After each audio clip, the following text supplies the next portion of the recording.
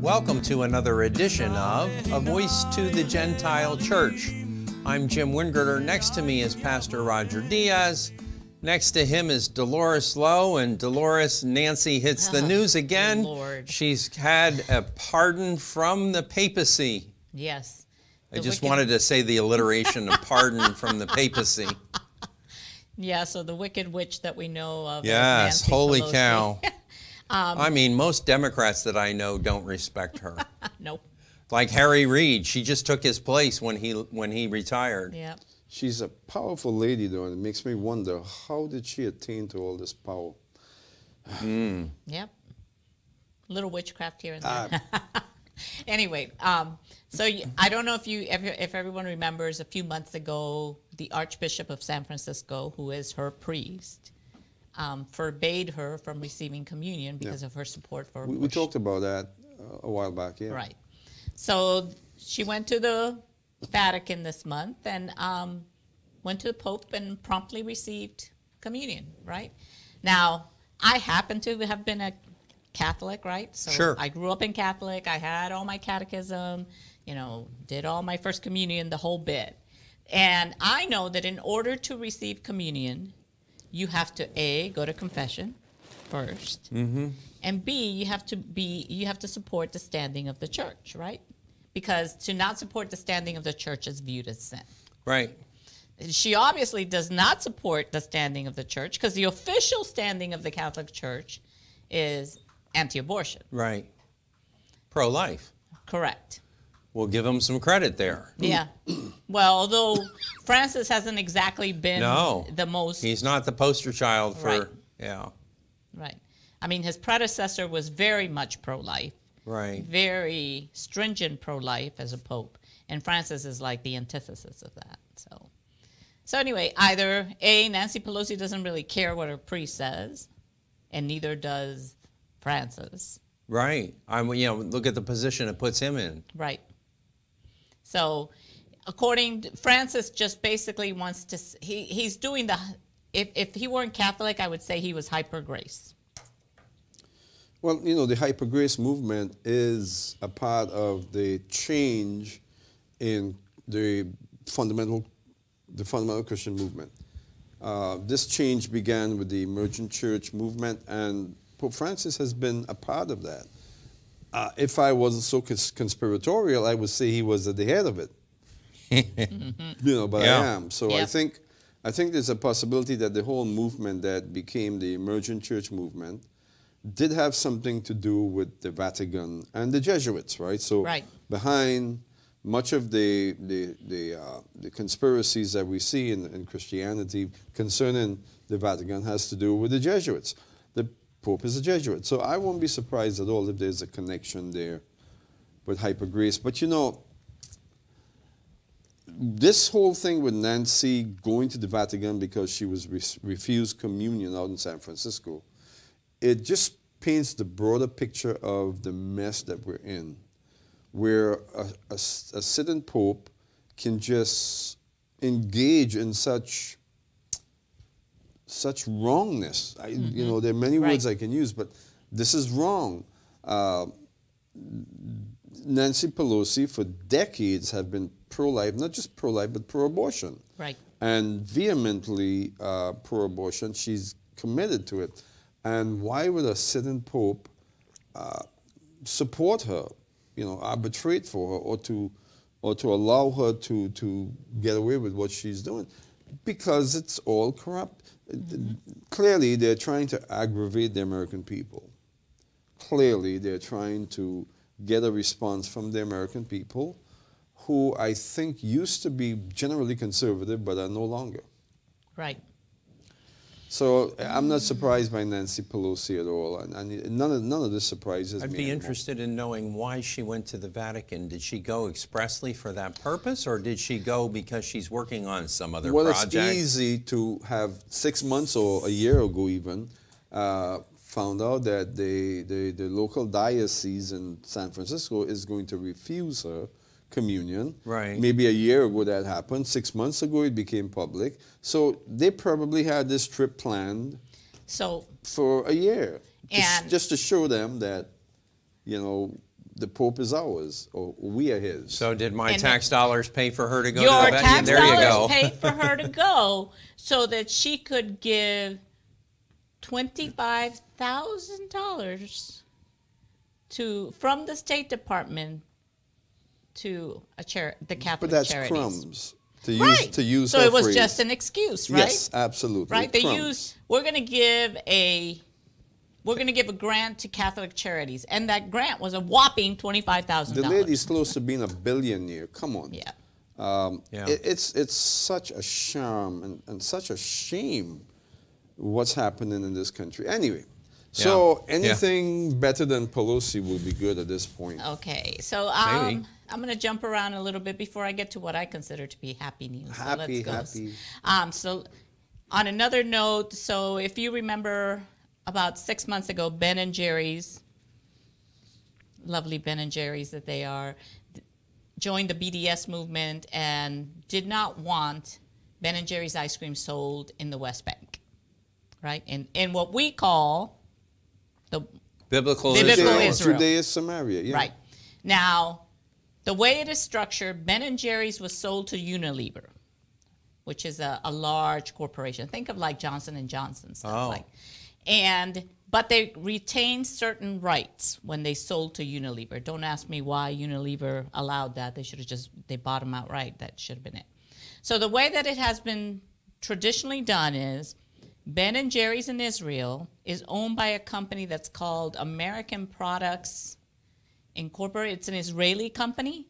However, the ice cream, even though it's Ben & Jerry's ice cream, is made in a plant in Israel. And the problem is the majority of sales of that ice cream happen where? In biblical Judea and Samaria. Okay. So to ban that ice cream from being sold in biblical Judea and Samaria makes it like not even worth it. Unilever, in their attempt to get out of the whole mess, right? Because it was a mess. It became a mess, right? It became people on both sides arguing at each other and all that. Decided to just sell Ben & Jerry's in Israel to that company. So there would be a separate corporation sold to that Israeli company who would continue to run Ben & Jerry's. You know, the Israeli people would have never seen the difference because it's already made in Israel. So Ben & Jerry's themselves, Ben Cohen and Jerry, I can't remember, Greenfield or whatever, have now sued Unilever to try to stop that sale. Now Unilever is saying, sale's done. We're done. We're not discussing this. So I guess it'll be interesting when it gets to court what's going to happen. So they made it a sticky wicket, and they're making it more of a more of a sticky more of wicket. a problem. Mm-hmm. Yep. So supposedly the sale went through on the 29th of June. And now Ben & Jerry's is suing, claiming that this will undermine the integrity of the Ben & Jerry's brand. I hope they get a judge that laughs. Yes, I hope so too. The saga continues. The company's called American Quality Products Limited. And they sell all sorts of American products in Israel. That's what they do. Yeah. We make anything they want. So the BDS movement is still in momentum. It's still effective. It's still it is still affecting Israel at this point. Although the interesting thing is, it is against the law in the U.S. to boycott another country. Oh, but you're talking about Israel. Yeah, I know. So I certainly the judge has a standing to rule, right? Does it genuinely affect them? Affect the Israelis? Israel. No. No. Like, I don't buy Ben & Jerry's ice cream. No, I'm talking about BDS in general. The word Right. BDS in general is still Yep. affecting Israel. Right. Yeah. Well, it's the strategy of the left, right? Always been Everything. sanctions, Cancellation, cut off their sources, yeah, all the wokeness. That's their strategy, right? Yeah, it's been that way. The strategy of the left actually goes back to what is clearly demonic and of the enemy. Mm-hmm. Yep. And he's been using that ploy for a long time. Yep. So on other news, it is the 10-year anniversary of the Higgs boson.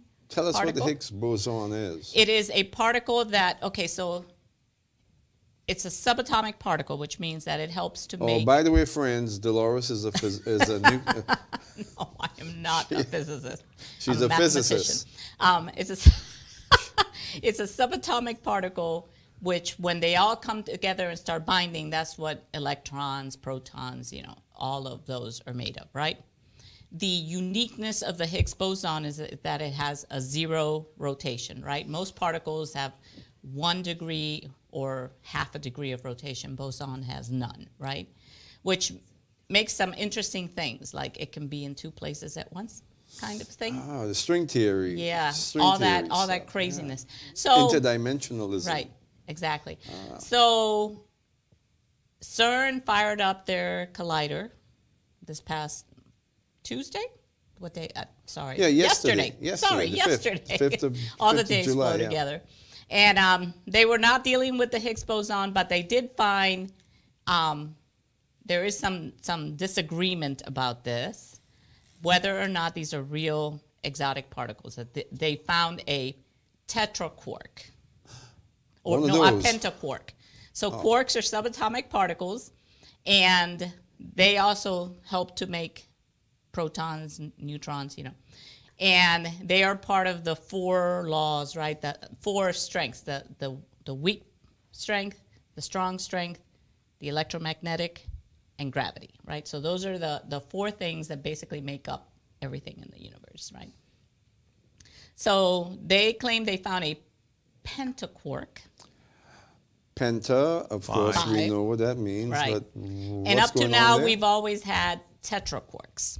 Tetra meaning 3, right? 3. So we'll see. There are people arguing that CERN made the announcement, oh, we found another exotic particle. But there are physicists arguing that it wasn't an exotic particle, that it's just the same old thing. So what is their goal? I mean, they've put, no doubt, quadrillions of dollars into this. They have 5,000 at least of the world's greatest nuclear physicists out there. What are they looking for, Dolores? We've been talking about and hearing about the worship of Shiva, the Hindu goddess of war out there. We've been hearing and seeing videos, of occultic practices going on over there. What are they looking for? They are looking for, so there's a thing called the unifying theory, which is a theory of everything, right? How Let me get my phone, I'll look it up. Yeah. It's the theory of how the universe works the and how it all everything. Right. Okay. Right. So it should be a movie title. Yeah, a big proponent of the unifying theory was Hawkins, right? Yeah. Okay. So the theory of everything I know a little bit about. Yeah. So they are trying to find validation of that, right? And validation of how the universe works. That's what they're doing. I think in the end, they're looking to find a genie in the bottle. They're trying to control God. Agreed. Absolutely agreed. But Hawkins was against. Did better. He was against the experiments. He told them they were crazy with what they were doing. Yeah. They were taking risks they shouldn't be taking. Of course, there's a lot of, on the fringe side of this, a lot of concern that they're going to create a black hole, they'll swallow up the Earth. That's not going to happen. Other people are saying this has to do with what we see in Revelation chapter 9. They are opening up of the pit of Abaddon or Abaddon. That's. I don't think so. I think they're not going to be that successful. I think they're going to keep meddling with this. The effect of this is peering into a realm that we're not allowed to peer into, because that's all they're doing. They're trying to perceive, quantify things. I don't think Revelation chapter 9 is going to be fulfilled at CERN. I think they're going to keep dabbling with this, and the conclusion is going to be ultimately that the spirit realm is real. This unseen realm, string theory, the 4th dimension, it's real, and the ancients knew about this, is ultimately the conclusion that they're going to come to, and they're going to ultimately turn to occultism. Right. That we can achieve some of this by meddling in the occult. The Nazis did the same thing. Yep. Yeah. The Thule Society, they interfered with the spirit realms using seances and human sacrifices. Yeah, the sad thing is eventually science catches up with the Bible, right? It's not the other way around. Spirituality, yeah. Yeah, scientists like to say, oh, we're the you know, far ahead ones, and I'm like, no, you're No. catching up. The Bible Right. says it, and you eventually catch up. Right. You know, there was a movement in the 1800s called the Theophist movement. Madame Helena Blavatsky was the founder of the Theophist movement, order, and from the Theophist order came the Thule Society, and the Thule Society recognized Hitler as the Führer, the Messiah figure. And they're the ones who empowered the Nazis, the Thule, and they were Theophists. Theophism is the merging of science and occultism. You merge them together because they belong together. That's how Madame Helena Blavatsky framed it. They belong together, but we're just talking about witchcraft. Yeah. You know, just plain old, common variety witchcraft. Well, So this is what they're doing or attempting to do at CERN. They're just using a lot of highly intelligent men with lots of toys to play with to try and get there. And a lot of money thrown at it. Yeah. Right. Well, you know, the sad thing is, even when the evidence is in their face, they refuse to accept it, right? Yeah. Like most people will tell you, oh, the Big Bang, right? But most physicists, they don't say this to everybody. What was the first thing that happened when the Big Bang happened according to physics? Light. Light in the form of radiation. Right. Oh, yeah. Bright light. Right. Right? And what does the Bible say? What is the opening? Let there be light. And there I'm was like, light. Right. Yeah. So, but they still refuse to accept it. So I understand that when they arrived at the conclusion of their great experiment in CERN, at that very time, the Georgia Guidestones disappeared. Yep. How about You were stealing my good news. Or was the word that they blew up? Where They blew up. They were exploded.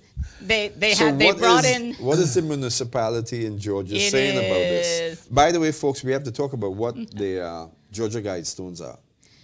Right? So you want to explain let's what clarify that. You want to Yes. explain what the Georgia Guidestones So are? the Georgia Guidestones were a bunch of stones. Think of Stonehenge. I think 3 of them Yeah. are monolithic structures. Right. Yeah. The offensive thing about the Georgia Guidestone is that they put they put on 10 principles. The 10 Commandments of the New World Order. Oh, right. It's basically what it is. You know, the 10 Commandments as seen by the Club of Rome, you know, one of our favorite people, right? New World Order folks. Yeah. And, you know, the first one is maintain humanity under 500,000. I mean, 500 million. Sorry, I keep saying. Because that's how it keeps in balance with nature. The second one. Sustainable growth. Use their terminology, right? So sustainable growth. Guide reproduction wisely, improving fitness and diversity. So. Abortion. Margaret Sanger worship of Kali. Yeah, Margaret Sanger had nothing on these people. Ow. Unite humanity with a new living language. Ooh. What's a living language? I have no idea what a living language is, because Perhaps something to do with the occult? possibly, Maybe. but our language changes all the time. We're adding new words all the time, so I'm sorry, it's living. Anyway, rule, passion, faith, tradition, and all things with tempered reason. So now you can't have your faith. You can only have the faith that is approved by them. With tempered reason, of course, yeah. Protect people and nations with laws and just courts. Sounds good until they put it into. Well, who knows what those courts are going to be advocating. Let all nations rule internally, resolving external disputes in a world court. Avoid petty laws and useless officials. I wonder if Joe Biden has heard that. Wow. Now that right there, on the surface sounds, but between the lines, it's incredibly dangerous. Now, if they said term limits for everybody, everybody would go for it. Yes. Balance personal rights with social duties. Ah. The woke. That's The whole wokeism. woke. That's what wokeism. we're seeing now with all of the gender neutrality Yeah. things. Yeah. Prize truth, beauty, love, and seeking harmony with the infinite. Ah, now there's your cultic base right there. Yeah. And then finally, be not a cancer on the earth. Leave room for nature. Leave room for nature. They have to put that one in twice. So that goes back to the first commandment. The first commandment, Right. which was sustainable growth. sustainable growth. All right. So this So is, these things were blown up, is that right? Yep. So, wow. And the interesting thing is there are there are cameras around it, right? Like most places in the world now, you can't go anywhere without being filmed, right? Yeah. You're kind of stupid if you. Yeah, I'm pretty sure if it was in New York, it would still be there. True. I mean, why did we pick Georgia to be the place where we put this Those thing? stones have aggravated a lot of Yeah. people. Oh, yeah. And information, because of people like myself, have been going out for decades about how horrible that thing is. So maybe someone decided finally that it's got to go. Or again, maybe it's CERN. I don't know. So there are two theories. Okay. One is that somebody blew it up. Yeah. And the other theory is that there was a small earthquake. Oh, come on. That would fit with the CERN thing, Now right? it's interesting. We were up in Could be, South could Carolina be. last week, and there were earthquakes. We felt them. The one was a 3.2. We weren't near the epicenter, but we were like 50 miles away, and we felt it in the house. It shook the house. It wasn't bad enough that furniture moved around or that plates came out of the cabinet or anything like that. Now, But- the thing about the stones, when I first started looking, those stones appeared there in 1984. What's the significance of 84, right? Yep. They just kind of pop, there they are. So I looked into this for a long, long time. Those things were well placed. They were there to last forever. An earthquake, They're huge. An earthquake wouldn't have brought right. them down. Might have knocked one over, but it wouldn't have. No, wouldn't have Yeah. brought them down. You know, is it possible? I mean, considering that those 10 commandments of the New World Order, you just read them, they're all blasphemous. Yes. And there's hidden language in there that's pointing to the occult and Right. the worship of the Right. devil, actually. Is it possible that God made a statement Yep. on the very day that humanity is on the other side of the world, popping neutrons and whatever else, he decided to shake things up a little bit for them? Is that possible? Yep. I think it certainly is, right? So at noon today. You took the burden off of some redneck anyway. Yeah. Redneck, Well, hey. at Some of noon my best friends are rednecks. So at noon today, the Georgia Bureau of Investigation put out a statement asking. They claimed that unknown individuals detonated an explosive device at the site, because this happened like 4 a.m. Tuesday night, right? And they are asking for help if anyone has any information or anything like that, which is what makes it curious, because they should have video. We know we're going to prosecute. Who's going to tell them? Yeah. So No, some person decided that we'll take down these stones of abomination. yep. They'll build some more. You know, the stone's been there for decades, right? And we see that, and since '84, since they appeared on that spot, this global movement has succeeded in laying its own real foundation. So they don't need those stones anymore. The stones have made their statement. Where were they located in Georgia? Elbert County, wherever that is. Out in the boondocks. Yeah. And it's nobody really, there's some mystery about how they came up. Nobody really knows who put them up. One or something like that. Mr. Lovelace, I think his name was Lovelace or something, was associated with them. But I read this a long time ago. They had succeeded in connecting it to globalists, Okay. like Club of Rome type. I could just see George Globalists. Soros out there saying, back it up, back it up. Well, they're going to repair them, whoever. Or replace them with or something replace bigger. them. Yeah. Maybe the stones will appear in Washington, D.C. It's a rural site 7 miles north of Elberton on Georgia Highway 77. And the land that it's 77. on is county land. North of Atlanta. Yeah. Yeah. I remember. There's not much more north of Atlanta in Georgia. About 10 years ago, it was around the time that I first became pastor here at Fellowship Church. I spoke about this one night, and there was a lady in the class who didn't want to accept it, couldn't believe it. So she looked it up on the internet. There was a lot less information on the internet then about it. And she jumped in her vehicle and went up there and saw them. Yep. She stood there and looked at them. She had to see them for herself. And she came back and she told me they're real. Yeah, this article They're says there. the Christian community have labeled the monument the Devil's Monument, or a monument to Satan and his minions obsessed with eugenics, Yeah. So More or less. they were right there with Margaret Sanger. Yeah. Well, she was probably one of the influences behind something like that. Mm-hmm. That's And good news, I guess. That was my happy news. Sorry, Happy. Sorry if somebody doesn't like it. Well, we think that's happy news. Yeah. That's happy news. Yeah. So we have a question. Yes. And the question is, I'm going to read the whole thing. It's not too long. You mentioned in one of your classes that Christopher Columbus was not an Italian, but was the illegitimate son of a Portuguese prince and a Jewish mother. I looked this up, and there seems to be some history that supports this claim. Although, in honesty, because I've looked at it too, there's more of the traditional story of Columbus online than, I mean, you have to look for this a little bit. Yeah.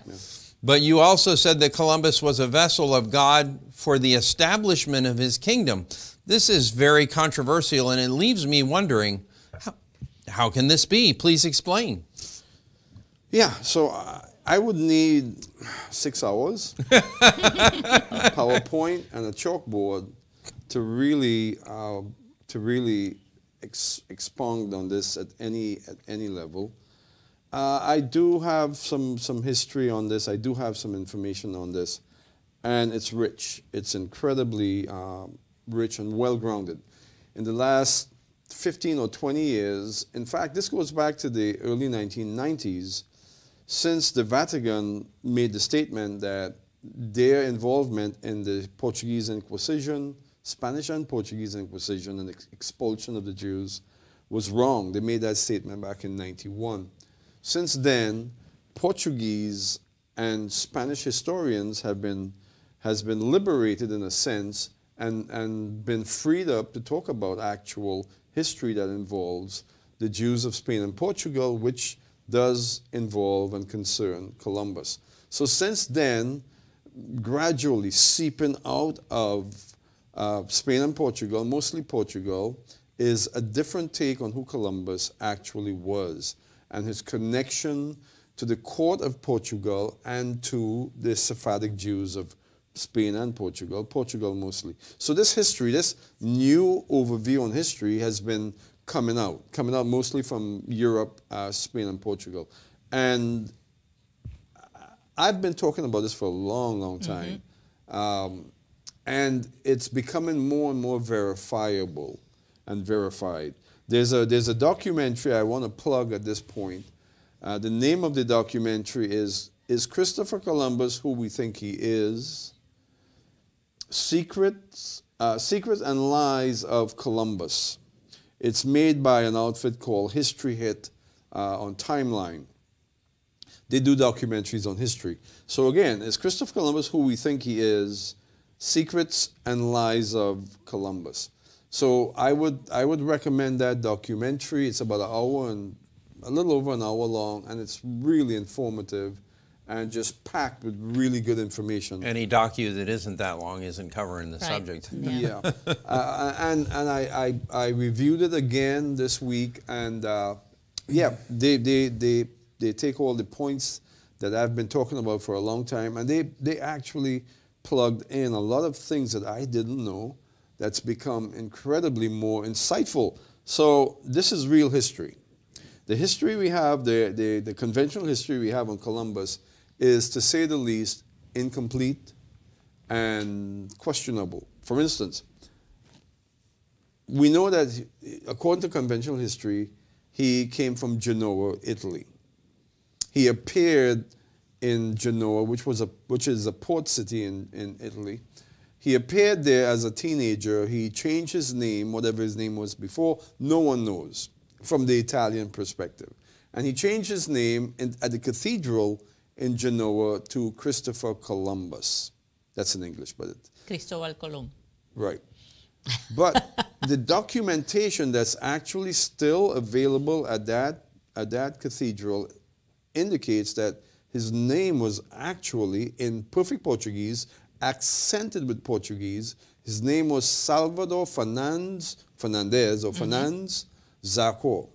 And that's how we signed his name, in perfect Portuguese, even with Portuguese accents, because The accents on Portuguese words are different than with Spanish. Yep. So his name, actual name that he signed off and became Christopher Columbus with was Salvador Fernandez Zaco. Now, that's conventional history. By the way, Zaco and Fernandez are well-established Sephardic names. Zaco is a straightforward Sephardic Jewish name. Fernandez is a converso name. Right. So the indications are that, yeah, he comes from a converso family and he's in fact Jewish. So, but the truth about this also is that he never spoke Italian. He's written prolifically. In fact, in India, there are whole libraries in India that focuses on his writings. And for whatever reason, India has the museums over there and so on. They have a tremendous wealth of Columbus's writing. He was a prolific writer. He wrote a lot. And in every case he wrote in Portuguese, perfect Portuguese, never wrote in Italian. There's no record of him speaking Italian. He spoke Portuguese. So Columbus it was reeks not. of he's not Italian. Right. Columbus is not Italian, and this is revolutionary. This upsets a lot of people.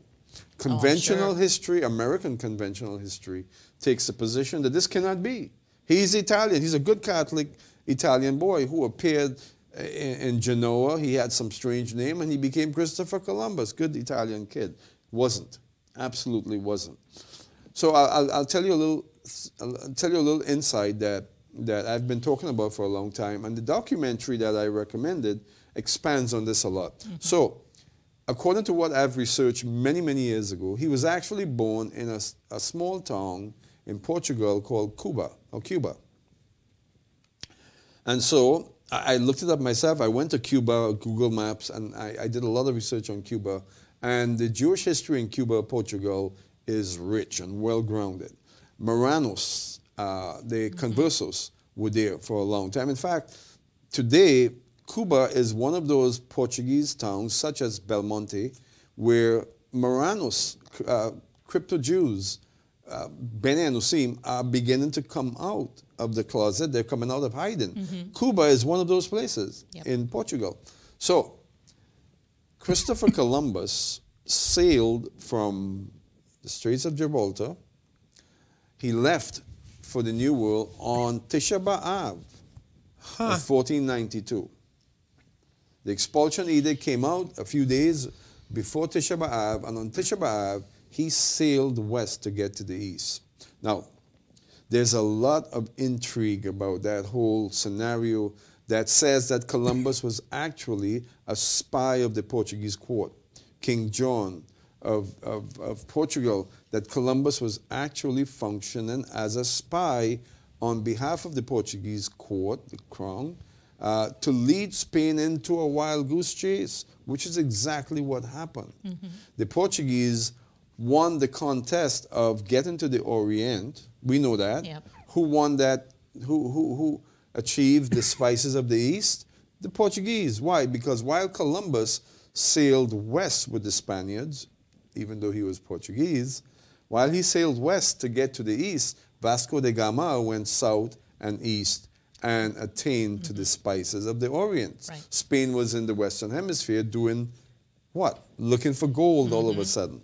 Plans changed. So conventional history has it completely wrong on Columbus. He was actually Portuguese. He grew up on the island of Madeira. According to the history that's being revealed now, he is the illegitimate son of a Jewish person who was forcibly, a Jewish woman who was forcibly converted. A husband, well, not a husband, his father, his illegitimate father, was a prince of the court of King John of Portugal, Lisbon, Portugal. So his father was a prince. His mother was a Jewish person who was forcibly converted, and he is the illegitimate son of this union. Now, Cuba, let's talk about Cuba. He grew up on the island of Madeira. It's on the island of Madeira, according to conventional history now, it's on the island of Madeira that he learned of the trade winds. Who did he learn of the trade winds from? The Portuguese fishermen, who for 1,000 years, they believe, has been fishing off the west coast of this continent. Excuse me, the east coast of this continent. So the Madeiran fishermen, who were all Sephardic Jews, who were coming to the east coast of this continent, you know, Nova Scotia area, New England area, and catching codfish and taking it back to the Mediterranean, who were all Jewish but of Portuguese descent. These are the people that he learned the trade winds from. That's conventional history. You can dig that up in any historiography. So what's the deal with the codfish? Bacalhau. So the Portuguese, bacalhau is a Portuguese word. Bacalhau in Portuguese means the friendly fish. So they were coming here for, some say 1,000 years, at least 500 years. Before Columbus came here, he learned of the trade winds that will take the navigators to this continent to the west, that he presented to be the Orient. He knew it wasn't the Orient. Right. So this thing happened. Now, according to conventional history, he also chose for himself a wife from the island of Madeira. Her name was Felipa Moniz Perestella. Conventional history tells you, yes, he married a young Madeiran Portuguese by the name of Felipa Moniz Perestrello. Now, conventional history tells us that she was a Jew who gleefully converted to Catholicism, which really never happened. No. The Jews of Spain, yeah, the Jews of Spain and Portugal were not those who would choose to convert. You had to force them into conversion, which happened. So his wife, according to conventional history, was a wonderful Catholic who was converted from being a Jewess. Absolutely incorrect. She was forcibly converted or forced to take on a Jewish identity, a Christian identity. So he takes his wife from Madeira. By the way, the name Perestrello is actually Perez. Okay. All right, Perez. And so he takes but conventional history gives us this idea that he was a good Roman Catholic boy, comes from Genoa, goes to Madeira to learn about the trade winds, marries a former Jew. No, she was a practicing Jew, and so was he, based on his actual name, which he signed off on in Genoa, at the cathedral. So some of our listeners might not understand the significance of the last name, right? When the Jews were forced to convert, there were a list of last names they assigned them, right? Yeah. So it's kind of easy to track back who was a Jew and who wasn't on the basis of the last name. Many of the Jews of Spain and Portugal took the name Fernandes because of Ferdinand and Isabella, stating that they've aligned themselves with the King of Spain, the Catholic crown. And so they would take on the name Fernandes or Fernandez. So here's an interesting point for you. So I'm third generation Madeiran. 3/4 of my lineage, my ancestors came from Madeira, and they had all of the classic Madeira names. Fernandes was one of them. De Souza, De Castro, Franco, all Madeira names. So that's my connection there. But you have a connection as well because of Cuba. So he goes to Cuba, and this is the first island that he named. Right. He named it Cuba. And it's an amazing fact that, and this is what I picked up from the documentary, it's an amazing fact that around Cuba are a set of islands. And these set of little islands, they bear the same names of the towns around Cuba in Portugal. The same names. So if you go to Cuba, Portugal, I did this on Google Maps. I spent about an hour this week saying, yeah, there it is. And so there's about 4 or 5 towns around Cuba, Portugal, that these islands around Cuba are named after. And they were named by Columbus.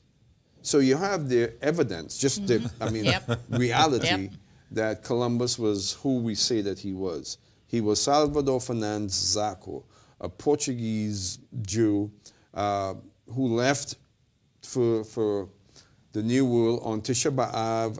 And so the idea is that the Portuguese crown devised a plan to deceive the king and queen of Spain, Ferdinand and Isabella.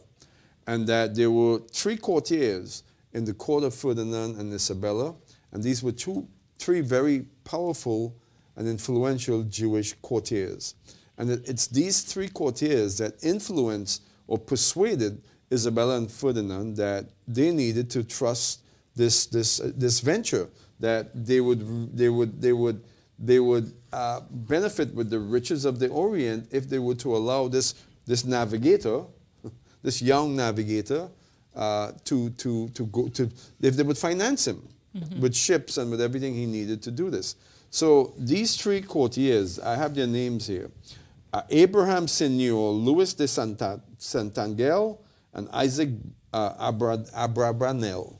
Let me get that right. Abrabanel, which is a very common Jewish Sephardic name. So these 3 courtiers, Abraham Senior, Louis de Santangel, and Isaac Abrabanel, these are the 3 courtiers who persuaded Isabella and Ferdinand to go along with this mission to sail to the west to get to the east. On Tisha B'Av, they sailed, and on these 3 ships, which are the La Niña, La Pinta, and the Santa Maria, were mostly converted Jews. Yep. The conventional history says yes, they were, but they were gleeful Catholics. They were wonderful Catholics who had repented of their Judaization, and they had become. But most of them were conversos, what we call Marranos, and they came to the Western world. He made 4 trips. On his 4th trip, they arrested him because they suspected him of Judaizing, and they also suspected him of being a spy, a Portuguese spy, which they were correct. You know, most people don't understand. If it were just that they would take you and kill you, you know, really just convert or die, it would have been one thing. But it wasn't that. It was horrible torture. Well, they wanted. So here's how the Inquisition functioned. You had 2 places in the Western Hemisphere where the auto de fe's were carried out. Auto de fe, it means an act of faith, but the auto de fe's were trials. Right. And that's Lima, Peru, and Mexico City. Lima, Peru, by far the worst. Mexico City was pretty bad too. This is where they would bring suspected Marranos, Jews who were reverting to their ancestral faith, and they will try them. And part of a lot of the process was getting out of them who their leaders were, family members, parents and uncles and cousins, everyone that's involved. And in many cases, entire communities were brought to trial. Okay, so how did that happen? How did the Western Hemisphere become inundated with conversos, or what we call Marranos, crypto-Jews? How did that happen? Because of Columbus's journeys and the preponderance of ships that came from Portugal, mostly Portugal, following Columbus's journeys. They brought thousands of crypto-Jews with them. And in fact, a certain crypto-Jew by the name of Luis de Caballal, I think that's how you say it in Spanish, Luis de Caballal, he settled from what is today Texas all the way to California. He was given a grant. He was Luis de Caballal was a conquistador, but he was actually a converted Jew. He brought over 100 families initially. The 5th trip, Columbus's, not his trip, but the 5th trip after Columbus, Luis de Caballal he started the process of bringing over 100 families who settled from Texas all the way to California. Today, there are still crypto-Jewish communities in Mexico City, in New Mexico. New Mexico. Arizona, California. Albuquerque, by the way, Albuquerque is a Jewish name. It's a Portuguese Jewish name, Albuquerque. So this incredible thing happened. So in a very short space of time, following these journeys of Columbus and others, you had the Spanish Inquisition, the Portuguese Inquisition, that brought thousands of people to trial in Mexico City and Peru. They racked children, put them on the rack. They tortured children to get out of them information on their parents and grandparents. They brought entire communities to trial. Luis de Caballal was killed in a battle with Native Americans.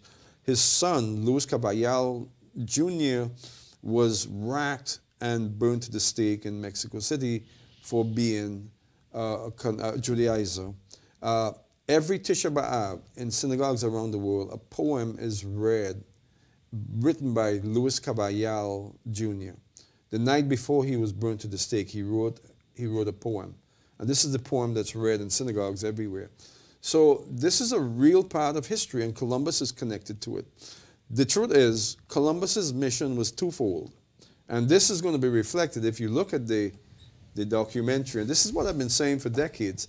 Columbus's purpose was twofold.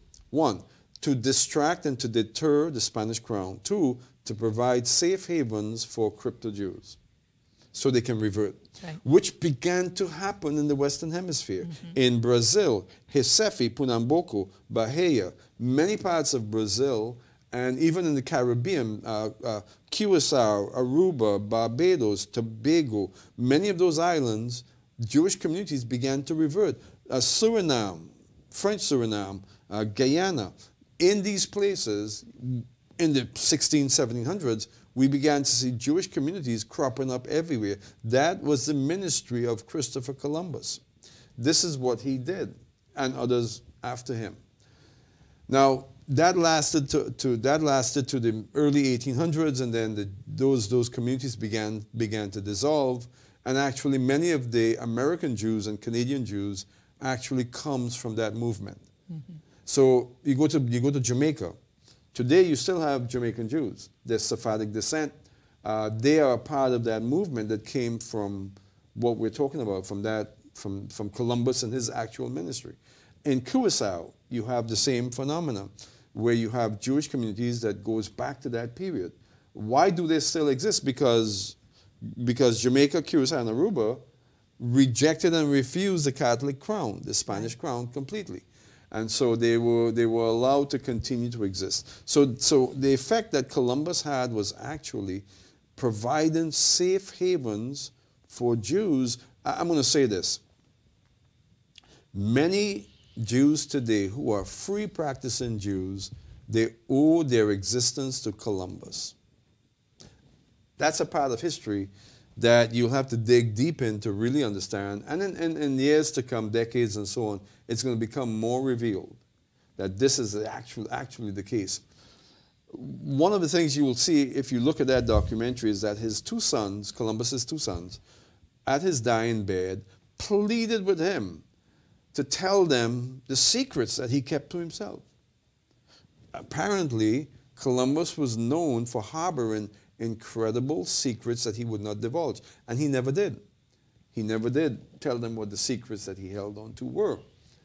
Now, in his writings, and he wrote prolifically, I mean, his journals are extensive. In his writings, it is revealed. Throughout his writings, and just about every other page, you would find cryptic notations, like up on the corner of his writing and so on. And those cryptic notations are cryptic Jewish Hebrew symbols, symbolism that's used in the Kabbalah and so on. They're all over his writings. There are people today that are still working to decipher his writings today. He wrote in Portuguese, but there are all these cryptic Hebrew symbols all over. And the cryptic symbols, they all seem to point to the New Jerusalem and the restoration of Israel. Those seem to be the two recurring themes that those cryptic notations are all about. That Israel will be restored, looking for the lost tribes of Israel, the restoration of Zion. Throughout his writings, this was his passion. This was what consumed him. Again, you go to India, and certain parts of India, I can't remember exactly where in India, and they have annals of his writings stored away in India. Scholars and researchers and historians, they go there to peer over his writings because there's a mystery. And the mystery is very simple. He was a Sephardic Jew, the son of a Jewess who was, you know, she had a relationship with a royal prince who was probably Jewish himself, and had this son who was given the privilege to become a spy on behalf of Portugal and someone who will provide safe haven for Jews, because the expulsion edict, folks, is exactly when he sailed on Tisha B'Av. So you have it. Columbus was actually a spy, but he was Jewish. Now, how is this connected? The question, how does this associate with the kingdom of God? Well, it's obvious. He was consumed with the idea of the restoration of Israel. He knew that the restoration of Israel would signify the Geulah, the redemption. And you know what? His movement was instrumental in that process. Because when Spain expelled their Jews from Spain, many of them ended up in Turkey. Egypt, North Africa, but then ultimately they ended up in the land of Israel. Right. So you had that movement from Spain that went eastward and ended up becoming the early Zionist movement. But then Columbus's efforts to harbor Jews in the West, to provide safe haven for conversos in the West, became the movement that ultimately brought the Zionist movement from the Western Hemisphere. Because again, I think this is something that's worth researching. I've done the research. I think it's hard to say just what percentage, but a large percentage of the Jewish people that's been in the Americas from the early centuries of the colonization of America, I'm talking the 1500s, 1600s, the majority of them came as a result of Columbus's efforts to provide these safe havens. I am convinced of it. So around the beginning of the 1900s, into where we are today, we began to see Jews from South America, Argentina, Brazil, Mexico, certain parts of the Caribbean, even in this country, making Aliyah.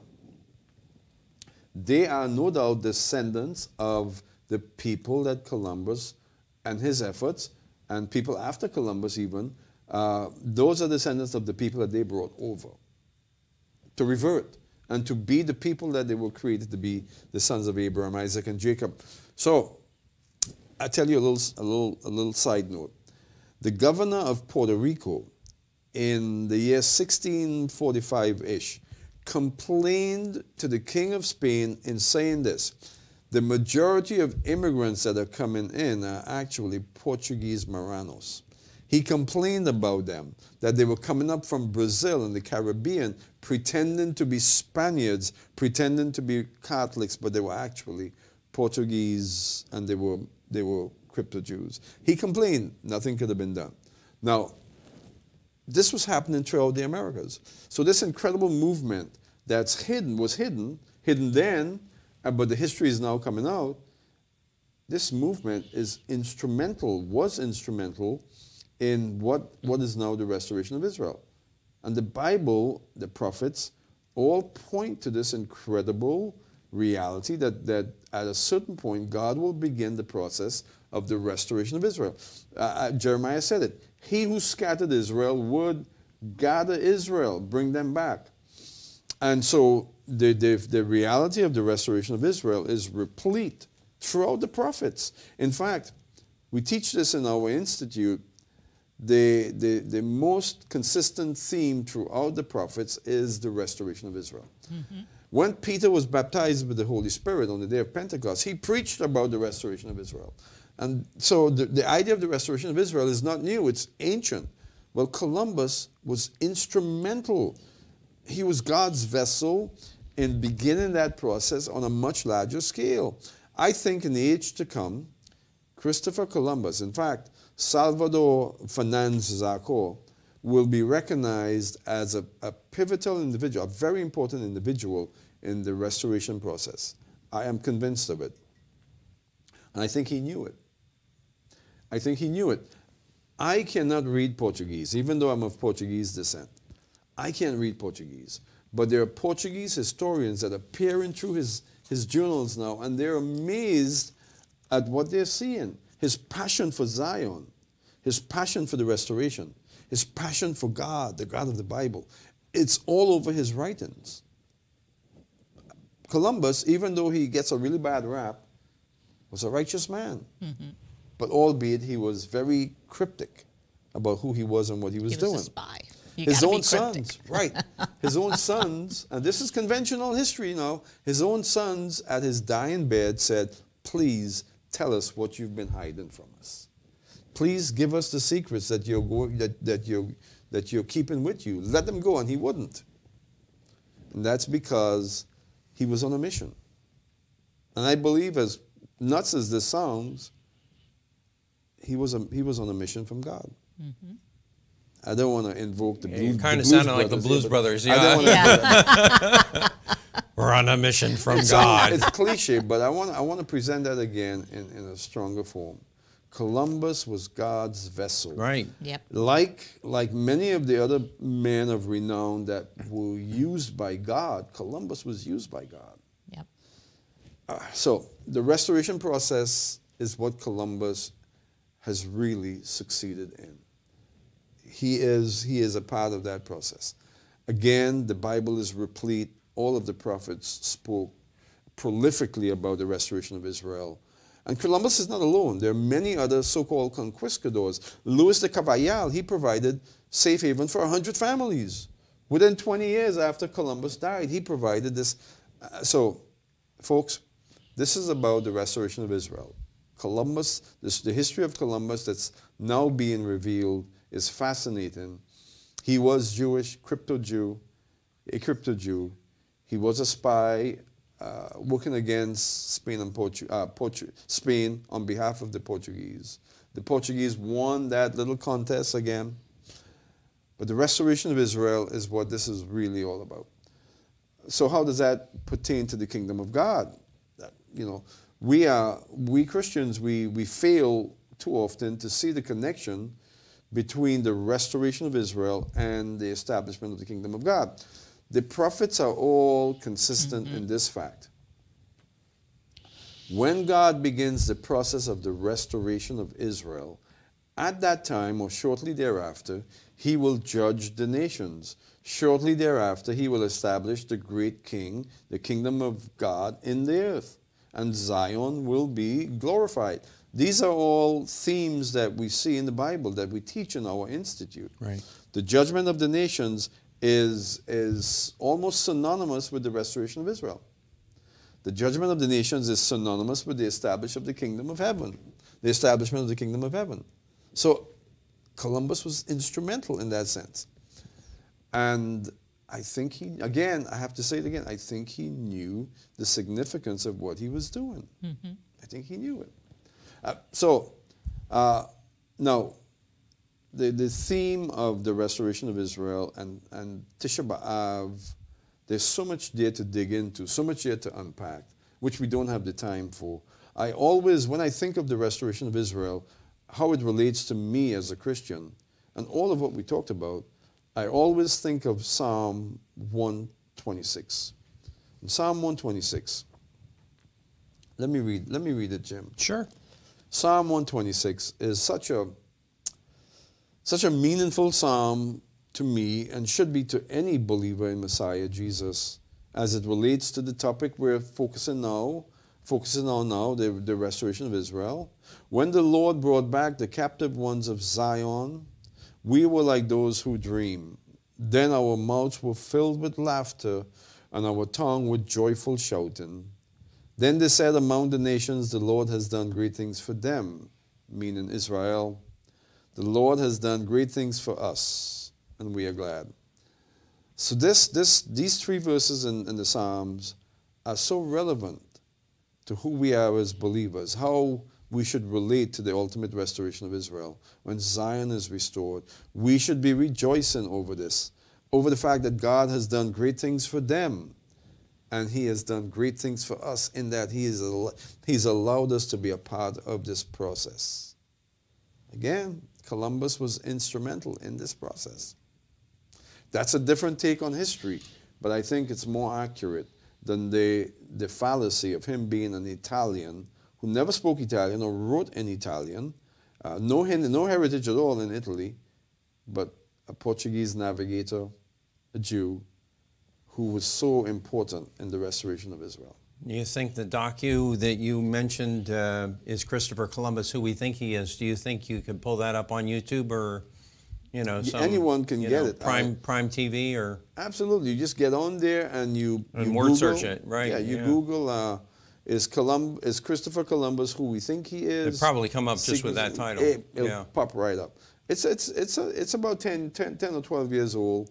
I knew about it. I only saw it for the first time a week or two ago because I wanted to research on this subject again. Right. Because this is a question that always comes up, right? Right. So I said, wow. Oh, for sure, because what you're saying is somewhat contrary to what we were all taught as children. And controversial. Right. I mean, there are Italians today that will hate me. Yep. Put a hit on me.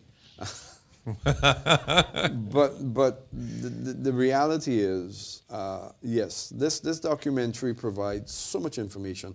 Again, Cuba, that I never knew about those islands being named after towns around Cuba and Portugal, but they're there. I searched it myself. It's all verifiable. So this is new history. So nothing from the Neapolitan coast of Italy.